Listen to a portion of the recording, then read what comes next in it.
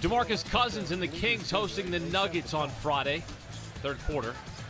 Cousins takes the Ben McLemore pass, drives, and dunks. Hashtag awesome. Cousins, 32 points, 13 rebounds. Later, Aaron Aflalo drives, hits the tough spinning bank shot. He had 22. Fourth quarter, Nate Robinson drives, finds a wide open J.J. Hickson under the bucket. 16 points off the bench for Hickson.